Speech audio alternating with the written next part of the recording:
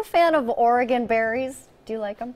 Yes. Yeah, I love them. Well, this year, the strawberry picking season is underway, and it's actually 3 weeks earlier than usual. Our Lisa Balick, she takes us to the fields to see why the berries and other Northwest fruit are so ripe so early.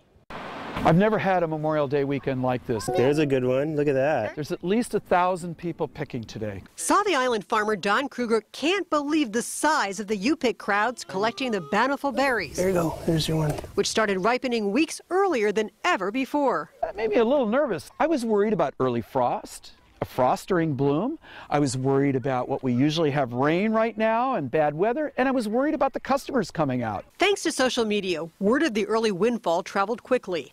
Meanwhile, our mild winter means other berry crops and fruit like cherries and peaches will also be showing up early as well. Good news for those of us who like to eat local. They're red and juicy.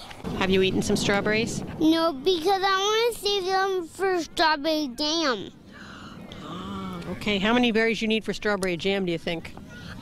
Maybe 10 or 6. The recipe for a good berry season depends mostly on the weather. And with berries ready 22 days earlier than last year, Kruger doesn't mind not having all his help in place. I was checking, I was cleaning the bathrooms, I was doing everything. So that part of it, the early season, has made it different. Just because the berry season started earlier doesn't mean it's going to be a longer season. In fact, farmers tell me it will just be another 2 weeks that you can come out and pick the berries. Time to go get them. On Sauvie Island, Lisa Balick, KOIN 6 News.